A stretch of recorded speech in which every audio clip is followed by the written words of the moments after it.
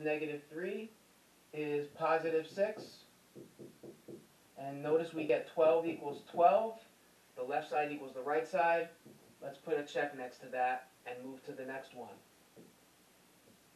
Now in this one, again, we're testing 2 and negative 3. So for this equation, we're going to put 2 in for x, and for y, I'm just going to make that negative 3 equals negative 1.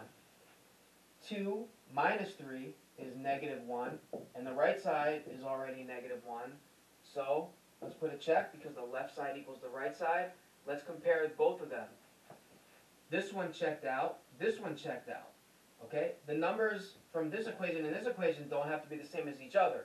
You're only comparing them independently.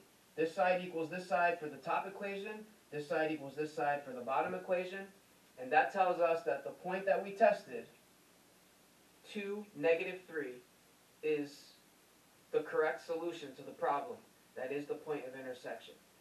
Okay, now in the beginning of the video, I said that not only were we going to try to solve the problem by looking for the solution, if there was one, which there is, okay, we wanted to say, what kind of system is this?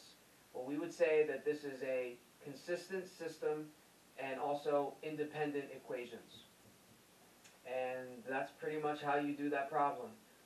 So I'm going to end the video there, and I will be going over some more examples on the other platforms.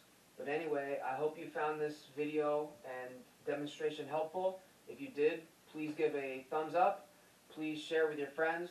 Please leave feedback in the comment section, and especially please subscribe to the channel so that so that you can be aware of new videos that come out. Anyway, thanks for watching, and I'll see you in the next video.